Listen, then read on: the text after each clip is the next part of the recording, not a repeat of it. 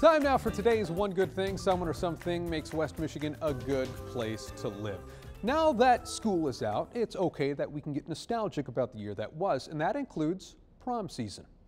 And that includes the kids from Michigan Virtual Charter Academy. You may not necessarily associate normal school events like prom with an online school, but they had just that. And they had it at Frederik Meijer Gardens.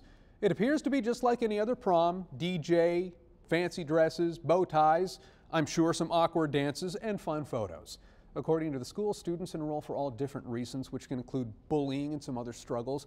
But this night reminds them they're just kids, no different than anyone else. And every kid certainly deserves the opportunity to go to prom. So the Michigan Virtual Charter Academy prom gets today's One Good Thing.